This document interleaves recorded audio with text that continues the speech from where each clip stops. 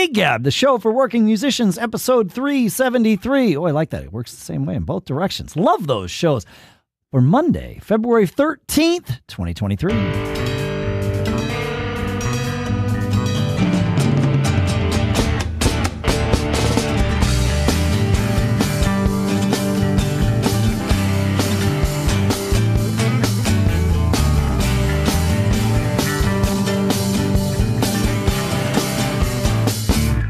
Greetings, folks, and welcome to Gig Gab. Welcome back to Gig Gab, the show by, for, and about working musicians. We have a new sponsor tonight, Capo, which is a fantastic app that we've actually talked about on the show before. But it helps you learn songs. It makes life super easy. It's not just for guitar players. It's from the super mega ultra groovy folks. We'll talk more in depth about that in a little bit. But for now, here in Durham, New Hampshire, I'm Dave Hamilton. Here in Napomo, California, Paul Kent. Paul, I was looking at the news this week, and the company Side Door, which is like I think they're like a ticketing platform of sorts. They have an incentive program available. They're giving $500 to any artist performing at the Folk Alliance International or showcasing at South by Southwest this year. So if you're playing at either one of those, you can apply. We'll put a link in the show notes about this whole thing from Side Door. You can apply for a $500 grant. Great. I don't understand, why are they giving money away? Well, because presumably probably so that people like me are manipulated into talking about it. But it's not a bad thing. Like it's it costs a lot of money to go to do these festivals, traveling, for some bands all over the country or all over the world to get there. And so to, knock $500 off the top of that, it probably won't. I get that it's a good thing, but I'm asking, why is this company giving the grants? I don't know. Yeah. I don't know. Yeah. Maybe the people who get the grants will say nice things about them. I suppose so. Yeah. Yeah. This is pretty good. It's pretty cool. Yeah. So I'll put the link in the show notes, and you at giggabpodcast.com. You can go check it out if you're playing any of those events. And I think maybe Side Door is affiliated with those two festivals, so they want to have more people playing their showcases and all that stuff. So that makes sense. Yeah. Yeah. Yeah. Another surprise this week was that the net result of which is that Fling is playing our EP release party on Friday night at the Stone Church here in New Hampshire. There was a band, in fact, some friends of ours, and the horn section from which played on on one of the songs on our EP. The band Rockingham Groove had some scheduling issue or something where they couldn't play on Friday night, and so my friend Chip, who plays in the band who was opening for them, a band called Low Falutin, called me and said, "Hey, does Fling want to play this?" And we thought, I said, well, let me check with the guys. It's short notice. For Fling, that's really short notice. But everybody was available. And so I was like, yep. And it's our first show here in New Hampshire since we released the EP. So it is our EP release show. We're going to play the entire EP. I mean, it's like only 6 songs or something. But we'll play it in order. At some point during our sets on Friday night. But, very cool. Good for you guys. Nice. Yeah, I'm stoked about it. Yeah, it should be good. Yeah, I love it when a plan comes together, as Hannibal on the A-Team used to say, I think. So, but yeah, nice to get back to the Stone Church, and it's I like it when things just work. So I was stoked that Chip thought of us, and I'm stoked it all sort of worked out. So. Bring it. Yeah. How about you? Did you play this weekend? Well, I did, and talk about things coming together. So actually, I drove up there, played a gig, went right to a house rock rehearsal after that, full day of work the next day, coffee house gig that night with the little band, house rocker gig the next night, and then a winery gig on the way out of town. So I did 4 in a row. Oh. The house rocker gig was miserable traffic to get to. Everybody missed sound check. You know, everybody got there just about it. One guy got there about 15 minutes after downbeat, and we just kind of stalled our way to that. But it was 2.5 hours drive to get to this place, something that should be 45 minutes. But one of the highways was closed and having construction. So it was just and it was just exhausting. But I will say that this was the first time I did. I've done 4 in a row in the past. Sure. I was beat, man. I was tired, and my voice was just holding on at the end of the acoustic one on the last day. And I don't think I could have done much more than I did, but it was fun. It was like everything. It was all different. You know, 2 solo gigs, bookended by solo gigs where I play whatever I want. The Coffee House Band is such fun, and then the House Rockers are just. I tell you, man, it's becoming an interesting story. You and I talk before most shows, and I kind of share my joys and sorrows of trying to keep this band together. I mean, it's definitely together. And it really, I'm kind of reflecting that it's a reflection on me. One thing that's different is I am definitely easing the reins of my efforts to do things a certain way. It's much more like I'm just enjoying it. I don't know if this has another 5 years, 10 years left in it. It's 24 years this year. And congratulations, by the way. That's awesome. Isn't that a good thing? That's great. I mean, I'm very proud of that. You should be. Yeah. Absolutely. But this is the first time in those 24 years we're like, you know what? I'm going to stop being the bad guy, and trying to impose a direction on this, and literally just whatever happens, happens. Song lists, I'm less picky. If guys want to do songs that I don't particularly believe in, let's give it a try, which I guess is making them happy. But this kind of willful trying to impose a vision, which I think has been a large part. For better or worse, it was a plan, and that's often better than, well, it's by definition better than no plan, right? And so we had a plan. Generally, yes. Plan, and I took a fair amount of bullets over time. Of course. And, for better or worse, could we have gotten farther? Or, I don't know. But we had a plan, and we worked it. And the story that I bring to Gig Gab, to talking about the House Rockers, is much more like, all right, you know what? I can't be there. The situation has changed. The premise before was, I will keep you guys working. Buy in. Now it's like, it's a good thing. You're going to get good gigs. You're often going to get really good money. You're always going to get some good adoration. People will come out of their way to see us, as they did on Saturday night. You're here. This is free will. That is what's keeping the band together. And funny, because coming up to this gig, so first of all, I told you we had our rehearsal after the first gig after my first gig on Thursday night. Right. So I did a 2-hour, 5 to 7 acoustic gig, and then ran to this rehearsal, our first rehearsal in a long, long time. So the rehearsal was at night, and then you had a House Rockers gig the very next day, correct? No. Oh. Rehearsal Thursday night was 5 to 7. Got it. No. My gig was 5 to 7. Right. Rehearsal was at 8. Okay? That night. Okay. Yep. Right.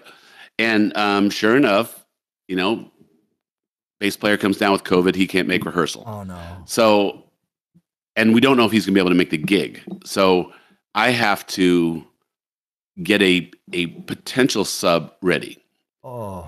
And just to process this whole thing is, in my mind, I'm like, yes, I'm the one who has to figure this out and get a potential sub ready. I mean, I'm thinking about the Van Band guy who probably has 3 subs in every chart, and it's really easy. Yeah. But in general, I don't sub my rhythm section because our stuff is just, our show is just a little hard to sub someone. There's just too many segues and too many stops and too many things. Your band, like subbing for your band, whenever I did that like 10 years ago, or whatever, no, it wasn't 10 years ago because this show hasn't been going on that long, but whatever, pre-COVID lockdowns. I mean, it was a lot of work to put in, and yet still required me to like mind meld with Nick, your keyboard player, and your old bass player. Like the 3 of us got me through the gig, because you're the front man, so you can't. I'm not turning around a lot. You're not turning around a lot. Yeah, exactly. Yeah. So, but like it took a lot of prep, and like I knew those guys too. It wasn't like I just came in and was some nobody. We had a little bit of a relationship there, thank goodness. So yeah, that was it was a lot. Click this all off. So I got to make some calls and find a guy. B, I got to get the guy prepped, so I might have to organize some charts for him, or at least get, a playlist ready for him to listen to. So call a few guys, figure out who's available on short notice, get them prepped, and quite likely would have had to go into pocket a little bit because it was a little bit farther away. And Sure. this was a club date, right? And it is very, very clear to me, this is why a leader is supposed to, have some benefit to being a leader, whether it's financial or song choice or whatever it might be. It was definitely going through my mind that this was work, time that I didn't really have to do this. Anyway, we do the rehearsal without a bass player. By the way, playing Uptight by Stevie Wonder is not very fun without a bass player. Just going to lay that out there.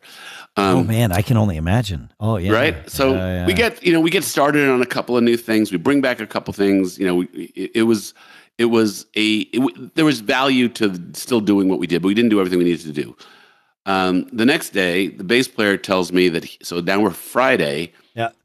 The bass player's like, I'm cool. I tested negative. Right. So he tested positive starting the Monday before. Yep. Was probably hoping he would be negative by the time of the rehearsal, but let me know the day before. And anyway, so now we're to Friday, right? Go to noon on Friday, and my sax player, integral part of the band, is having a family health emergency. Oh no! And he asks, is it possible to sub it out? Yeah. Right. So now we're second guy, Friday. So here we go again.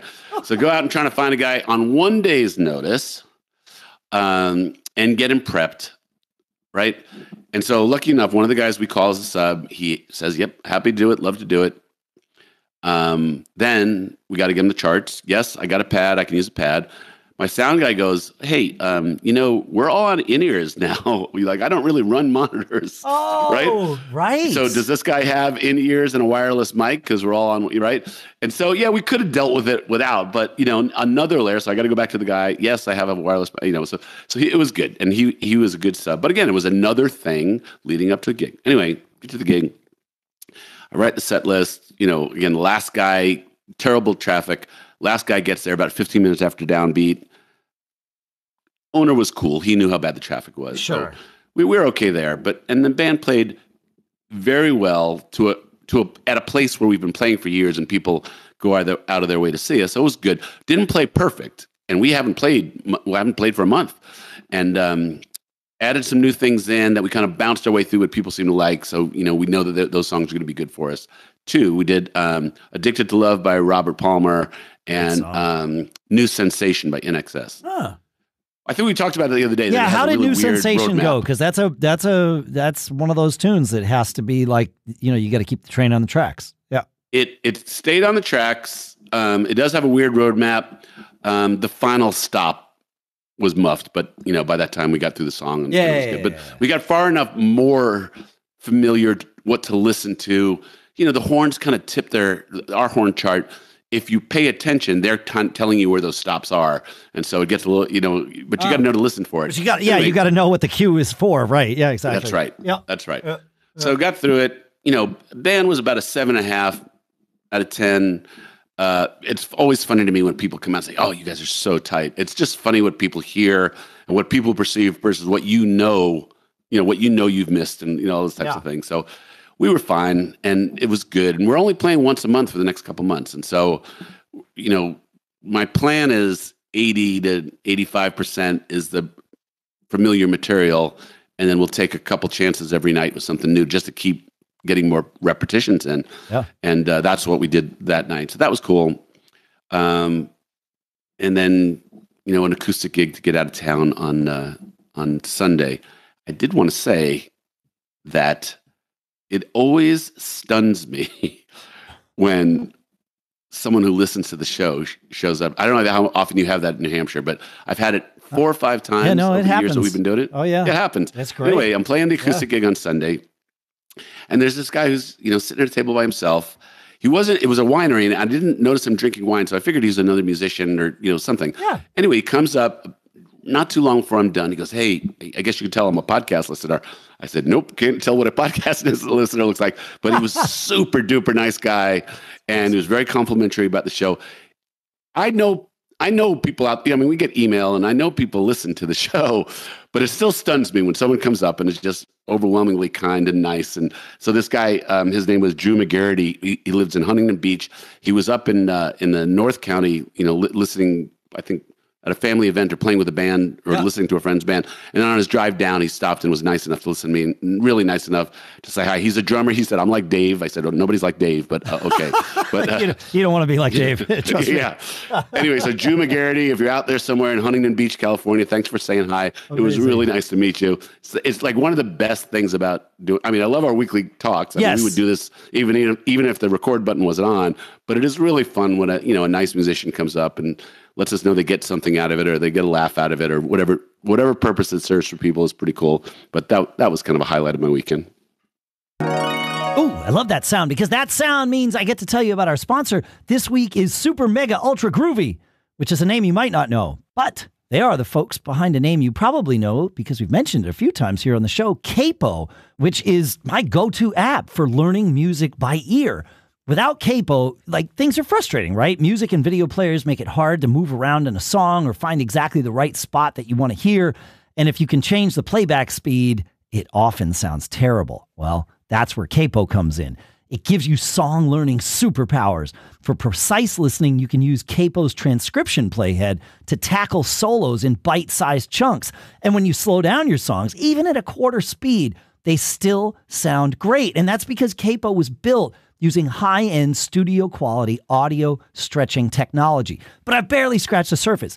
Capo also lifts chords, detects beats, and so much more. And I know the name Capo is sort of a guitar-centric name. Capo is not just for guitar players. Heck, I'm a drummer and I use Capo. In fact, the developer Chris plays guitar, piano, and even some drums and bass as well. And the app can show simplified piano chord diagrams, or you can show just chord names, so it sort of makes it instrument agnostic, or you can completely eliminate the chord display if you're a drummer and you don't need to care about that stuff in that moment. And speaking of it, that chord recognition engine is super nuts. It took Chris, their developer, a few years to build the latest version entirely in-house. And as far as we know, it's the best one out there that runs locally on your device. And it's crazy. It can recognize more than just major, minor. It catches inversions, all of that good stuff. But here's the best part. Capo gives you all these tools completely free. There's no account to create, no ads, and no sneaky trial subscriptions. You have nothing to lose. Head to capoapp.com or search for Capo in the App Store to download it for your Mac, your iPad, or your iPhone. Again, that's Capo by Super Mega Ultra Groovy, capoapp.com. And our thanks sincerely to Chris and Super Mega Ultra Groovy for sponsoring this episode. So, Paul, a couple of weeks ago, when I got back from Italy, you asked me if I had seen any bands or had any musical experiences. And in the moment, I shared the one thing about the guy playing Christmas songs on that serendipitous day, which was awesome. Mm-hmm. We were over there because my daughter's boyfriend plays pro hockey. He's a professional hockey player for an Italian team. And we got to go to one of his games, which was great. We were coming back in to the arena from the bar. Of course, there's a whole routine. The period ends, you go to the bar, you get a drink, and you go back to the arena for the second period. And as we were coming in to sit down, what's playing on the PA, but Sweet Caroline, and this is in the middle of the Dolomites, northern Italy, used to be Austria. And everyone is doing all the chants in time and everything. And it was okay, well, this happens here. Okay, that's fine. And I looked at my daughter and she just shrugged. She's like, yep. And I couldn't help but remember, and I should have looked to figure out the exact date, but it was probably 15 years ago, was the first time we played Sweet Caroline in the Macworld All-Star Band. And for people who don't know, the Macworld All-Star Band was a bunch of us from all over the country that would play at Macworld Expo, which traditionally took place in San Francisco. So obviously on the West Coast. The first time we played it, our bass player from New Jersey, Chuck, was the one who suggested it for the band. And when we were rehearsing it, I just said to Chuck, I said, we're going to do the stops. He's like, yeah, we'll definitely do the stops. And I remember you and Chris, our California contingent, like, what are you talking about? Like it just hadn't made it that far across the country yet, at least not in a way that either of the two of you had encountered it. Now it just seems like it's ubiquitous everywhere to do the, the ba ba ba and the so good, so good. And so I just said, well, you know what, we're going to stop in the choruses. Follow me. The crowd, there's enough people from Boston here because the company that ran or that owned Macworld Expo was a Boston-based company. I said, there's going to be enough people there. Like, it's going to work out. It's going to be fine. And it was. But I'll never forget the look on your face and Chris's face when the crowd starts then with the, ba, ba, ba. It was interesting to see the evolution of Sweet Caroline has now, it's a global thing. I don't think there's cultural appropriation, right? Yes, it was cultural appropriation. Yeah, the people of Boston are wicked pissed. So that's I don't know. No, actually they're not. They're probably really happy about it. But it was just one of those interesting little kind of moments. It's like, wow, this really happened kind of fast. It's a global village we live in, Paul. Global village. That was before there was a global village, or just beginning of it. Yeah, it really was. Yeah, the beginning of the global. You're totally right. Yeah. My wife went to give blood. I'm in like random tidbits mode here tonight. But my wife went to give blood recently, and they stand up these blood drives, centers. I think this one was like at a unused storefront in a shopping mall, which might be a great place to like throw a weird party too.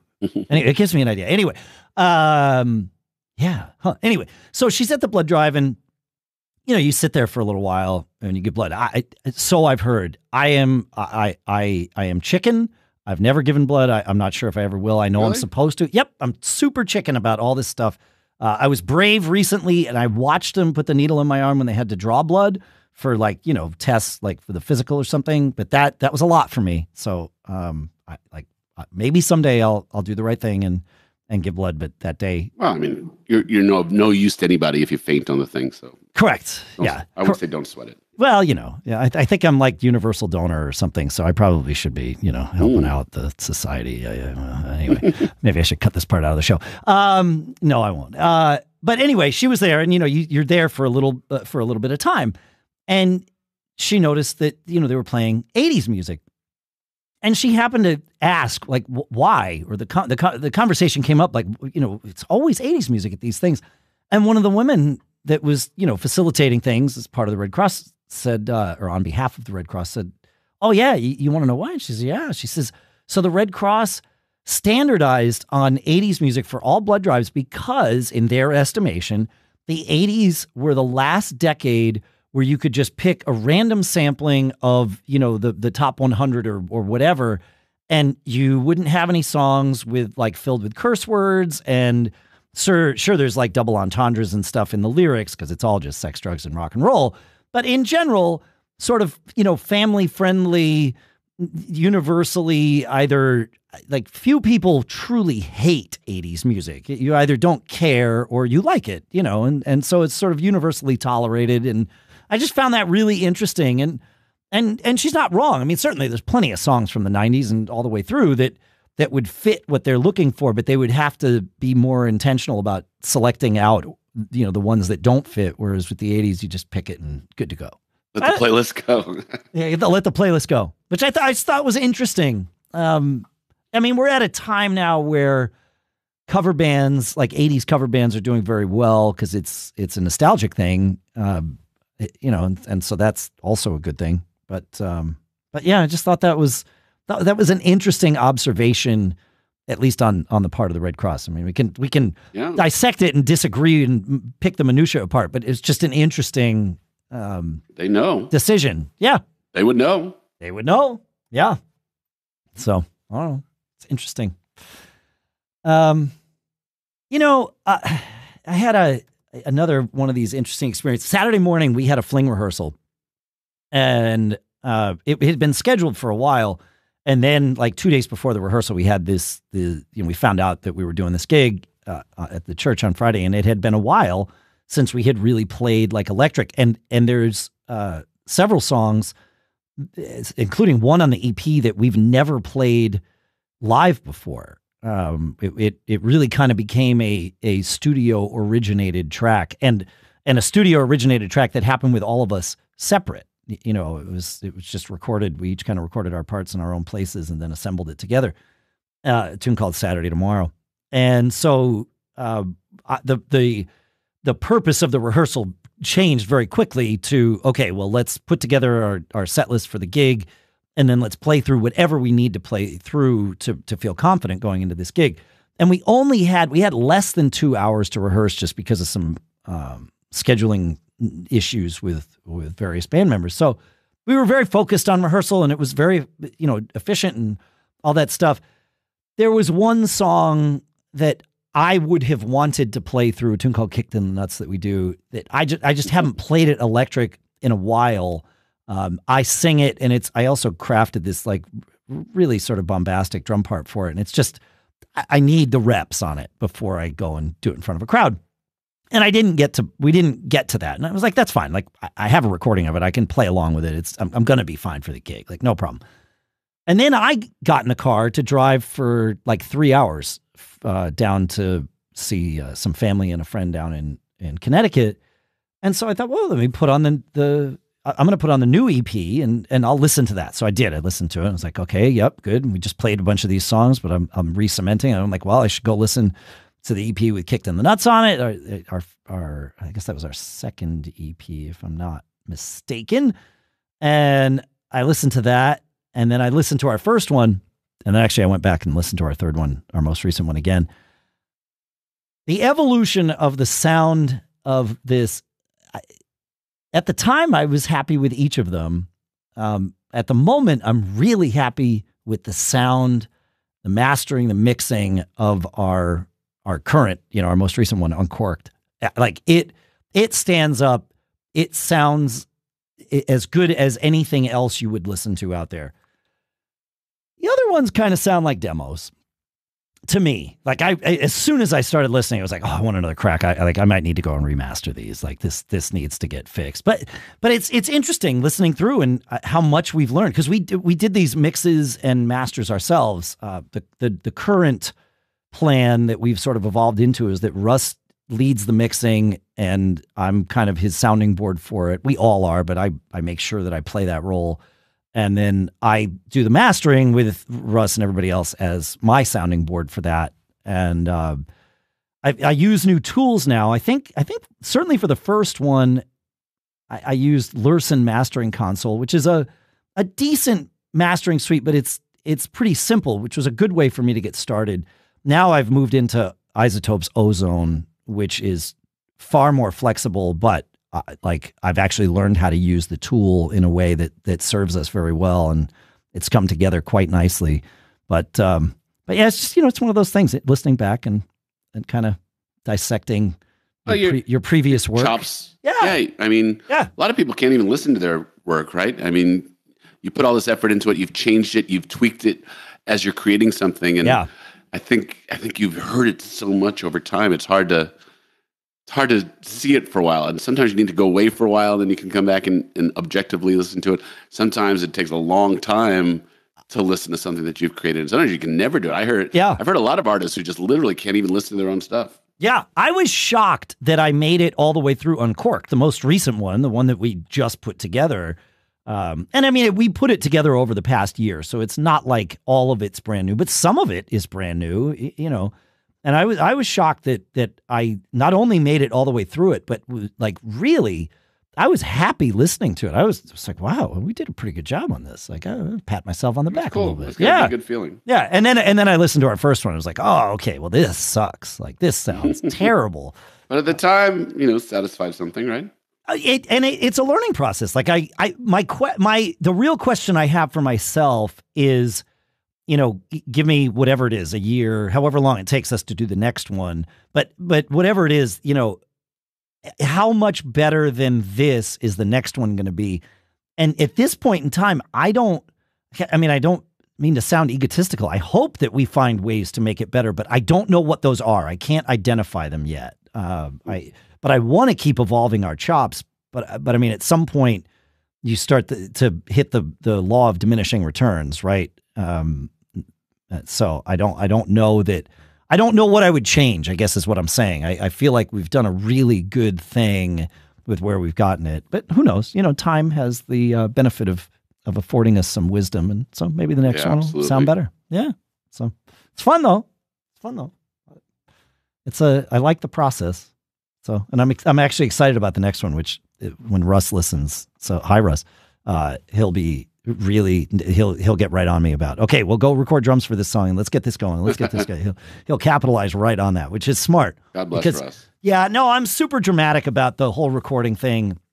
And I'm sorry to all of my bandmates about that. I really can, I have to be in the right mindset to do it. Once I'm in the right mindset, I get on a tear and I go, but it can take me days or even weeks until I find that moment where it's like, yeah, it might only take me 15 minutes to like record whatever I need to record, but to do that like in the middle of the day in between work meetings or whatever, I rarely can like put myself in that place. So I don't know, just I need to be like energized and ready to focus. And I don't know, I am my sort of default direction with music is playing live. It's not the studio. I enjoy the studio, but I am not driven to be like recording things. Doesn't have to be either or, right? Well, no, but I'm just saying for me, like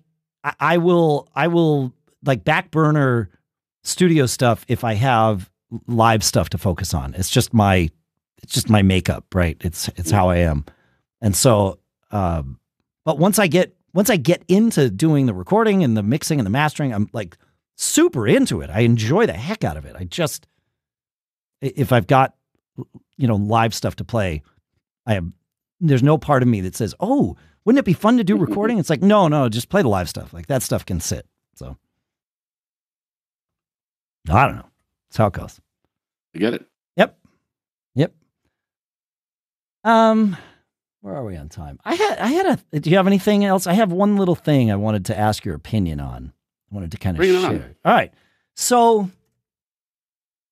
we've talked here about, and I still agree with this sentiment, how bad it is to cancel. Like once you're booked for something, if you cancel, there is that sort of very obvious risk that you won't be invited back by that person ever again. And that this could be canceling, if like I'm booked for a gig and I say I'm going to take another gig or I'm not going to be around that night, you got to get a sub or whatever, like that's bad. And then also just as a band booking a gig and then calling the club and saying, hey, by the way, I know 3 months ago we put all this together, but next month we're not around, we're going on vacation. So we can't play the gig. You got to figure it out. Right. Like that's, it's just right. It's like, so to me, so obviously bad that my very nature is to avoid finding myself in a position where that's going to happen. Right. I mean, sometimes you do, and I hate that. Like I'm so against it just at the fiber of my being. There's this club I've played at a bunch and we're doing some, they kind of announced sort of on their Facebook page or whatever, they're doing some renovations. And I looked and I'm like, well, that means that like, I'm pretty sure they're not going to be done for the next gig. And the way they described the renovations, it was like, well, I don't even know that they're going to have bands after they do these renovations. And we've got gigs booked for, once a month for the next 4 months or something. And so I reached out to him and was like, hey, I see the renovations. I'm guessing, the next gig on whatever date might be impacted by this. And they're like, oh yeah, no, we're changing the whole thing and we're not going to be having bands anymore. And it was like, that's really interesting. Like it was just like, well, yeah, we're just changing the business and it's fine. I was like, okay. So, and it is what it is. Like it's fine. But it was just a weird scenario to be in. And there was one date in particular where I had like carved my life around that date so that I would be here to play this gig, and it's, I mean, look, we're not saving lives with these gigs. If you have to cancel, you cancel. Like, it's in the grand scheme of things, it's not a big deal. But to me, it is a big deal to cancel. And so it's like, wow, okay, I'm assigning a lot more weight to this than that particular club owner is. But I also know that, like, I've talked to that club owner and about other musicians, and I've heard them say, oh, well, I don't hire that band anymore because they canceled on me a bunch. And it's like, okay, it's just, I don't know. It's not a balanced scenario was sort of the message that I got out of it. And it's not a complaint. It was just an observation. It was like, oh, am I putting too much on this, or is this just how it is? And I need to, you can extract this out in so many ways. Right. Yeah, exactly. So there's a club that we play that, it got bought. Yeah. The old guy who owned it, I think I would say I understood him, and he was reasonably predictable to me. I mean, it was a business, and he didn't want to lose money. He didn't want to, Sure. But his word was pretty good, right? Yep. He sold it to a guy whose word is not that good. And this guy made a big deal about, I'm bringing live music back, and I want to, we're going to be a big thing. And there's not bands who can draw every night. And he puts it on the bands to do the draw, right? Yeah. Yeah. And all of a sudden, you're seeing like a couple DJ nights going on, right? And all of a sudden, you can just kind of sense where it's going. Yeah. But it's a guy who I knew, this, get what you can while you can, right? Because this is not going to be forever. And what's the old saying? If you want loyalty, get a dog, right? I mean, it's a pretty rare thing when everybody is kind of in it for themselves in a way that's incredibly healthy, because that's reality. Because it's just reality. It's incredibly sad. Which is also reality. Like literally, that's right. If a club owner was willing and able to discern the types of things that could make him money or go, but I guess you just see it over and over again, right? Yes. You have a couple bad weeks, I'm going to get some less expensive bands. Yep. Less expensive bands, worse experience, not a real music club anymore. It's a race to the bottom suddenly, right? It is. That's a great way to put it. It's a race to the bottom. And so this is, I get why I, as a band leader, have been often surprised and disappointed by professional musicians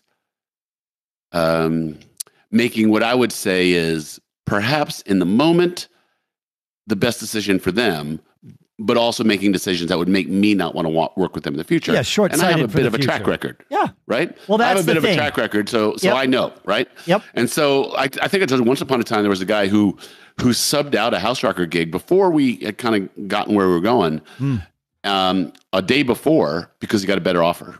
A day before. Oof. And I said, I will never call this guy again, and I will let anybody know, don't call that guy, because he's capable of doing this. He's willing to do this. Yeah. Well, that's the thing is that, I mean, that's what keeps me from, I mean, there's times, and I'm sure this happens to everybody. I certainly don't want to put myself out there on some kind of weird pedestal, but living in Dave's head, there's times where it's like, oh crap, like, opportunity cost, right? I have this gig on the calendar. Another thing, not necessarily another gig, but just another life opportunity shows up. And it's like, well, I really can't do that, and even the reverse is true. If I've got like some business travel or family travel or whatever, and a gig comes up and I have to say no to it, I know that if I do that too much, not canceling, just declining, I know that my phone number moves to the bottom of the list for good reason. Like, I get it. Well, there's two things. One, there's the concept of leverage. Who really has the leverage? Who has the leverage, right? Yeah. Like, can you cancel because you have the leverage that you can repair that, or not? Or does the club have the leverage, or the venue have the leverage because there's 10,000 people trying to get into that club? Right. And then there's the concept, which I ascribe to myself, which is I really like to sleep at night. I really that's like it to not, for me too. I really not screw people, and my reputation means something to me, and I try to be a stand-up guy as often as I can. something has to happen because my reputation matters to me. Yep. It does. That seems to be a game of situational ethics among music business people. Situational seems ethics to go around, yeah, right? No, you're right. Well, yeah, God, yeah. listen, hey, I'm so, but what am I going to do? What am I going to do? It's a hard business decision. Well, and if you have the leverage, you say, well, if you're going to make that hard business decision, you might make it again. It's like people, Yeah. we have a date on the calendar, right? And I am not hearing the type of commitment from the person who booked us. I'm not seeing them promote the date. Yeah. Like a pink flag is going up, right? Okay. And this hasn't happened in a while, but if they were to call and say, oh yeah, we just didn't get together, we're not going to be able to do that date. Right. Contracts and guarantees aside, let's just set that aside. There's 3 guys in my group now who, make their living off of playing music.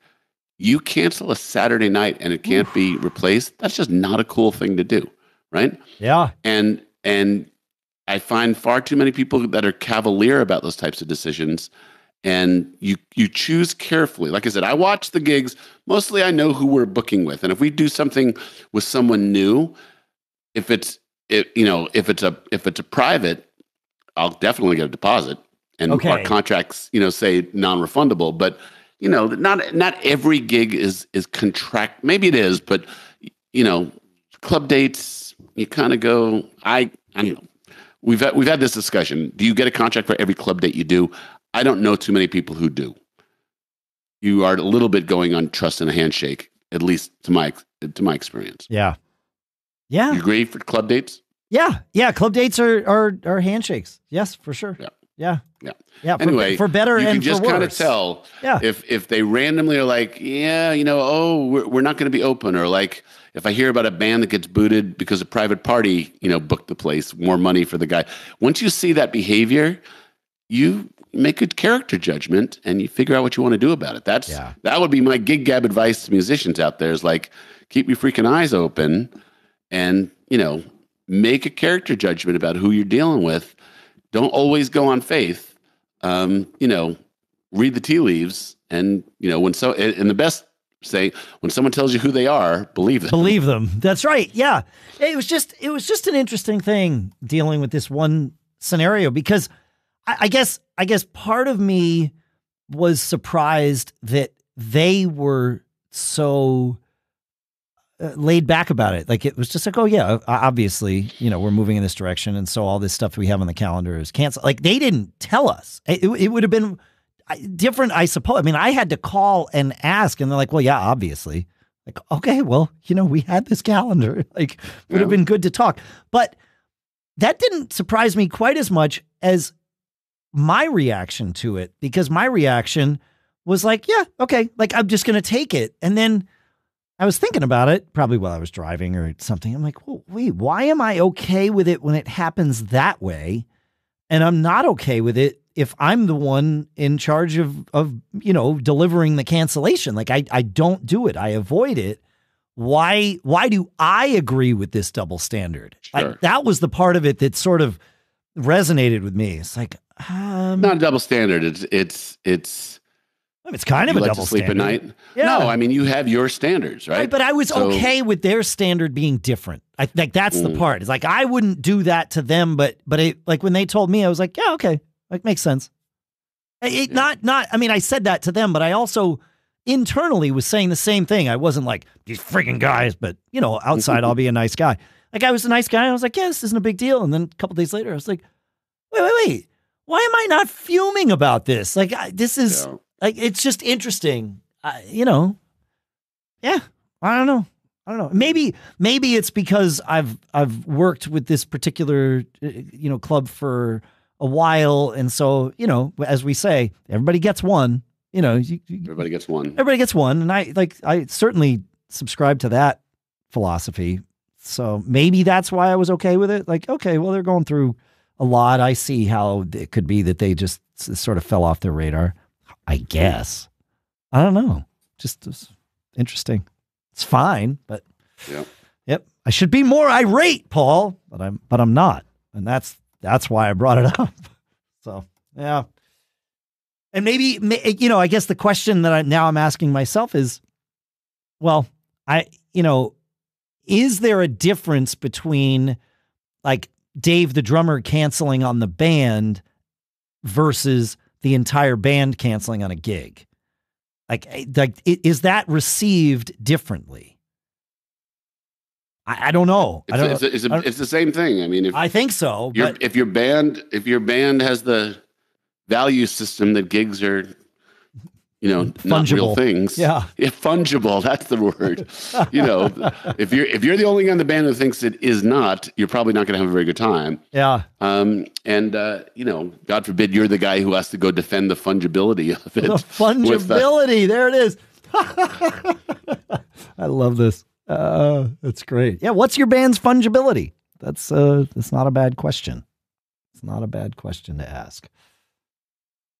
I don't know, man. I don't know. But that's the question. Funny business. It's a weird business. It is a weird business like that. Yeah, that's exactly what it is. Yep. Yeah, people's ethical lines are all over the place. And it's always, it's almost humorous to watch when people twist themselves into, conniptions to defend a really bizarre ethical line. Yeah. Yeah. Well, this business is full of weird ethical lines. Right? Yeah, for sure. Some more tolerable than others, but yet there they all are. So, yeah. All right. Well, that's what I got for today. You got anything else, man?